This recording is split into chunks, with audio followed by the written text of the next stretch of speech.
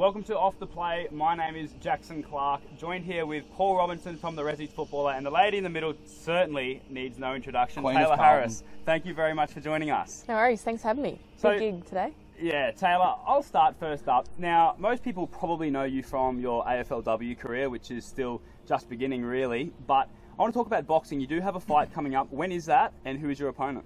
My next fight, 18th of October, next Friday night, so looking forward to that. Obviously, eating really healthy right now, coming up to weigh-in, so that's probably my least favourite part because I don't mind a few treats and pancakes and burgers and shit, so dealing with that, but all good because it's for the Australian title, and I'm versing Marguerite Butcher, who has become a friend of mine, so it's a bit it's not awkward, but it's kind of like, oh, I wish I wasn't versing my mate, because one of us is going to lose, so it's not going to be me, I hope. So that's, I guess that's the way sport is, and same thing as footy, so just have to get over it. I suppose, sorry to cut you off, with the rise of your Conor McGregor types, I just couldn't touch on that. Are you a trash talker type? Like, do you think as you go up the range, you're going to start working on that trash talk game? No, If you have anything to say, you can look down the camera now.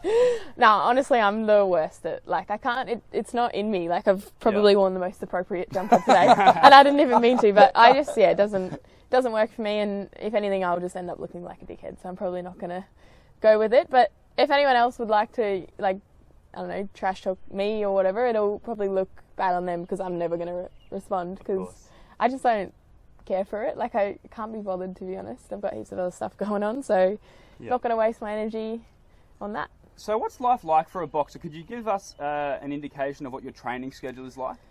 Yeah, so typically in a week I'll train 2 sessions a day. Might have a day off on Sunday, or maybe only one session for a couple of days or whatever it might be, but I actually love training, so it's kind of hard for me to have the time off, and I always find myself, when I'm supposed to be relaxing or whatever, I'm in the gym, and boxing is something that I really enjoy, and I love the atmosphere when you walk in the gym and all your mates are there and you walk in and everyone says, how's your week going? And I think that's quite cool. So whether I'm training or not, I'm still generally around the boxing gym. I guess it's not too dissimilar from a footy club, really. Like, I know it's seen as like an individual sport, but you have got your team around you. Yeah. I guess it's that vibe that sort of, comes. Do you get more nervous before a big footy game, a big AFLW match, or before hopping in the ring?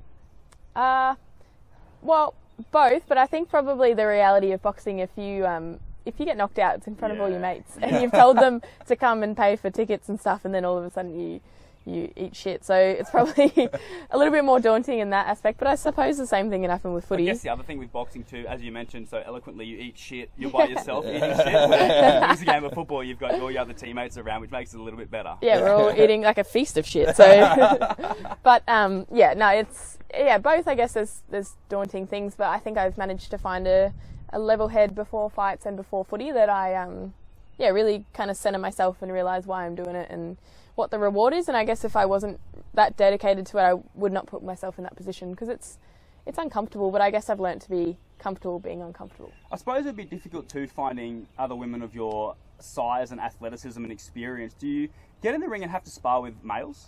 Yeah, all the time. I sometimes prefer sparring with guys because I guess it typically, like, guys are probably going to be heavier than me and a bit more of a challenge and probably more experience. For me, I don't have much experience at all, to be honest. I've been boxing for 4 years maybe, but from the very start, like, just learning very raw. I'm still learning. Yeah, undefeated, but I'm still learning heaps. And the fights that I've had, a couple have been challenging. A couple recently, I won in the second round, so didn't quite get to work on what I was hoping to work on. And the only way you can get experience is actually fighting. So it's kind of hard to get that. But then I guess sparring, that's why I like to spar people who are much better than me. And if I get smashed in sparring, that's fine with me. And I did, on the weekend, I sparred with a lady named Arlene, who's a world champion. So she really taught me a few lessons, and nothing major that hurt me or anything, but just in terms of she knows what I'm going to punch before I know what I'm going to throw. So I think that's pretty cool. And if you don't have that mindset, you're probably not going to go too far in a sport like boxing, that reality checks are necessary. And I don't believe that I'm delusional, that I think I'm some sort of amazing boxer. I think I'm a boxer that's learning and still quite immature in terms of boxing experience. But you do have big aspirations, I'm sure, to go as far as you can in boxing. And is it a tough juggling act, I suppose, dealing with life as a professional footballer and also as a boxer?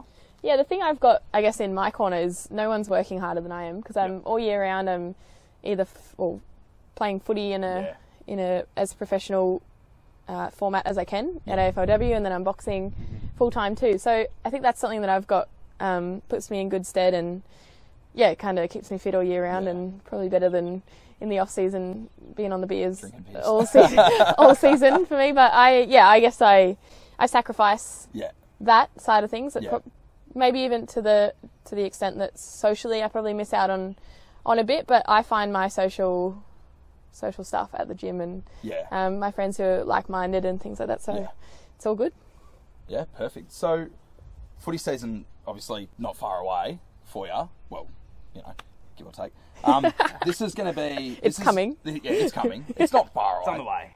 It's on the way. This is going to be your first season since last year, obviously, which is... How's the wording? Obviously, last year was massive for you. I think everyone knows about it. There's no need to delve into it too much. How are you gonna cope with that? Pressure's going to come from that. How are you preparing for that? Like, it's now you've got a statue and blah blah blah, like all the kick and all this stuff happened. You're probably known pretty worldwide now. Like, how are you going to cope with that pressure?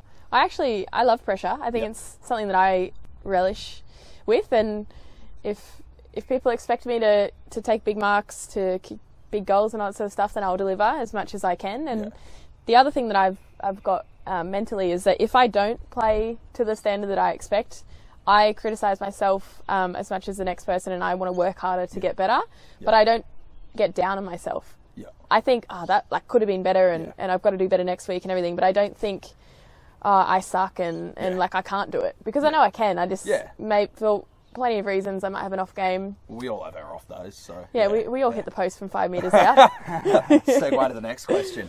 How was that day for you? I think, just by memory, I'll never forget it. I was watching it at the pub and just seeing it happen, and I felt very sorry for you. We've all been there, Paul. I have been. Try and run in 5 minutes out and hit the goalpost. You will not be able to do it. You can't. It's, you know what? I've actually done something that people can't do sometimes. Yeah. So if anything, you should get more. I should get 9 points. But no, how'd you cope with the fallout from that game? There was, the video did the rounds on Facebook, and people are saying fucking all the same type of shit that they usually sort of say. Yeah. Do you just have to put the phone down? Like, is that The first 24 hours were shit, because obviously I'm a footy fan. I know footy, and we ended up losing that game under a goal. So obviously I felt that I had played a part in that. I missed a couple that hit the post close. So I'm very aware that... You had a shocker. I honestly,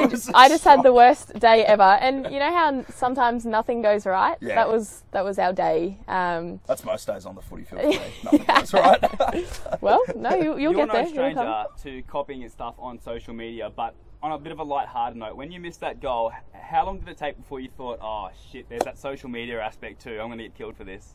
Honestly, immediately after, I knew it was coming, because I know that if I saw that, I would laugh at it myself. So I had to put myself, it's hard, I had to put myself in the position of a fan, and I would say, I could kick that every day of the week and all that sort of bullshit. So I did that, but I knew it was going to be brutal, so I deleted all my socials for, I reckon, 48 hours, which was fine, because my family were down visiting, so I got to spend time with them the next morning. We had breakfast and all that sort of stuff. But as soon as I got back on socials and I was kind of over it and over the loss, we were moving on to next week, I laughed at it. I sent it to my mates. You have to. I reckon I sent it to you. You did. I think I got a text message from you about 20 minutes after the game, just LOL in big letters.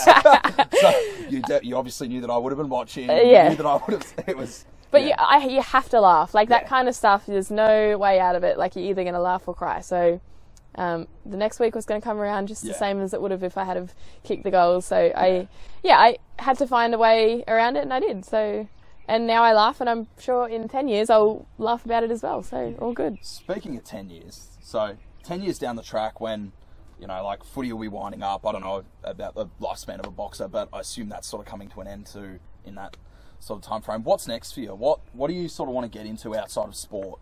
Well, I invest a lot personally, and so I've bought a home recently, and then I'm investing in shares and all that sort of stuff, because I would love to be able to retire young. I think that's everyone's goal, and I think realistically I can do it if I'm smart now. So with the advice of a lot of people, I'm trying to set myself up for in 10 years or hopefully more, but we'll see. So that's what I'm doing, and I want to help out my family financially and stuff. If you don't make hay while the sun shines. That's the one, then there's no point in doing what I'm doing. It's it's not that fun to get punched in the head. It's also not fun to get tackled and slammed out in front of 20,000 people. So that's what I'm doing. Just trying to set up my life for after footy, and I don't know exactly what, but if this year's a trend, then I've got no idea what's coming, and it's going to be challenging, but it's going to be cool. Tayla, sort of the elephant in the room really with that statue situation. I'm sure you've spoken to countless media, countless people about it, and had to explain yourself, unfairly mind you, but the way I see it, right, is the statue is a lot more than just what you personally have achieved as a footballer. And I mean, it's taken me a little while. I've never been a massive detractor of women's football or anything like that, but the one thing that really took me by surprise pleasantly is the fact that I'm a school teacher by trade, and a lot of different little girls these days are coming up and saying that their favourite sport is footy. And I'm saying, oh, who do you go for? And they might say a Richmond or a Collingwood or some team like that. And then I say, who's your favourite player? Expecting, you know, a Dusty Martin or someone like that. But they're telling me Tayla Harris or another AFLW star. So I really think you're paving the way there. Or Paul Robinson. Yeah, or Paul Robinson. But the point being, I think it's great. Like, I plan to have a family one day, and if I have daughters, I'd love for them to see that as an option to play AFLW at the highest level. I have mates that have daughters, and same situation. It's great now that kids can sort of bond with their daughters over that. Could you explain, I suppose, from your perspective, the purpose of that statue and what it really means? Yeah, well, as you said, it's... well, it actually has nothing to do with my footy, and I've said publicly plenty of times I've done nothing to warrant a statue on the footy field, and I'm very aware of that, and I'm the first person, and Paul knows me well enough to know that I'm not the kind of person who thinks that in the footy field, like, I've kicked a few goals and taken a few marks, but nothing any more spectacular than the next player. But I think, as you just said, for younger people, and the people who are against the statue are older guys generally, and that's, you know, like, have your own opinion, that's fine, but do not detract from a young girl or boy's dream to look up, and in the city or around the MCG you'll come around and see Nicky Winmar and cricket idols and whoever else is there, Lee Matthews or wherever his statue is, but you don't come across a women's footy player, and you would think that's probably a few years down the track, but it's here sooner, so why not make the most of it and let these young kids actually think, oh cool, like maybe I could play footy like that too. And I know a bronze statue is pretty old school and kind of random, but it's just another thing that they can be walking down along the MCG, maybe going to a footy game and walk out, and after they've just experienced Carlton win and then come out and think, oh, I'd love to be able to play for them one day, but realise, oh, I can't play in the men's team, and then they come out and there's a girl, you know what I mean? So I think that's something that people miss, and obviously people are caught up on the idea that they think that it's for my playing ability, which it's not. So if you get past that, if you understand that it's a lot more than me, and it's about what had happened in a bit of a change in time, and then you can realise that it's actually helping people, then you should, if you're a normal person, accept it and think, oh yeah, fair enough, this is good for some people, so I'll just leave it. I believe the statue actually literally spells it out, saying more than a kick. Yeah. So, I mean, does it really annoy you having to constantly explain yourself, whether it's to the media or the public? And how do you deal with online trolls? Because obviously that kick photo itself went infamous. And if it doesn't affect you, surely you would worry about the effect that it has on your friends and family. Yeah, I never spend time trying to explain to people who either can't read or or just have no idea or no interest in learning. I can't be bothered. I've got other things to do. So you'll never find me trying to explain to people. I'm happy to chat with you guys, and kind of like we can have a convo, and it'll make its way to Facebook, and maybe someone will change their mind, but I'm not directly saying to old mate who said, oh, don't deserve it, whatever. I'm not talking to them. I'm just we're having a chat and getting a bit more understanding. Probably this particular podcast and video is more of a getting to know me on a personal level, so I guess my opinion in that aspect is I'm happy to explain how I feel and stuff, but I'm never going to reply to anyone's comments, and I'm a, what's the word? I'm a. Well, you can't win, really. Yeah. I don't think there's any way. I'm never going to win, but I'm Yeah. all about delete. Like, I'll delete anyone comments shit on my posts. Yeah. I'll, like, you blocked me. My blocked list is that long. I block my mates sometimes if they say some random shit I don't like, and then I'm like, oh no. In all seriousness, though, Taylor, that's what the modern athlete has to do, especially someone that has the criticism that you receive. Otherwise, it can have dangerous effects on your mental health. I mean, it's crazy. Yeah, but it's, for me personally, I remove things on my personal posts because I know that my mum, my nan, who shouldn't have Facebook, but she does, and yeah, plenty of other people who are close to me are going to read these just because probably by default on their page. I don't want them to be exposed to that. It doesn't hurt me at all because I couldn't care less what old mate who I've never met thinks. But it does affect my mum, especially if it's a personal attack. Yeah. So it's really easy for me just to swipe, delete, block, all gone. But yeah, I'm doing it not because you've got to me, but because just in case anyone else is affected. And kids, obviously kids are following me and they don't want to see anyone swears on my stuff, they're gone. Anyone says anything like sexist, homophobic, you're gone. So yeah, it's probably a waste of your time if you want to troll me. Like, obviously there's pages I don't have any control over and I don't read them, so and if I do, I laugh about it most of the time. So what was the process like before this happened? So the statue, how did it all come about? Who contacted you about it, and what did you first think when someone said to you, I don't know whoever it was, but when they said, "Oh look, we're thinking of doing a statue," how did you respond? Were you how taken back were you by that? It was I can't even remember, to be honest, exactly how the process was, but it was a NAB thing. So NAB backed it and took the initiative to I guess start it all off. And initially it was a very we want to do this, but we're not sure if it'll get over the line thing. So obviously, logistically, they had to get all the measurements and all the everything in order to then get the tick off. Because statues aren't cheap. No, so, I can't imagine. Yeah, because I said, "Can you make another one for Mum? Because she wants it in the front yard." And they were like, "Oh no, like we can't. Come on, Taylor." Rude. Yeah. But maybe you can steal the one at Fed Square. Yeah, well, that's what I was going to do. I've got a ute now. So, no, I'm just kidding.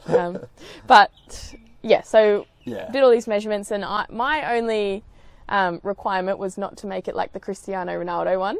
Oh, I don't know one with the heads. I don't know if you can drop that into the video, but it's mangled. And I was like, yeah, sure, as long as you don't completely fuck it up.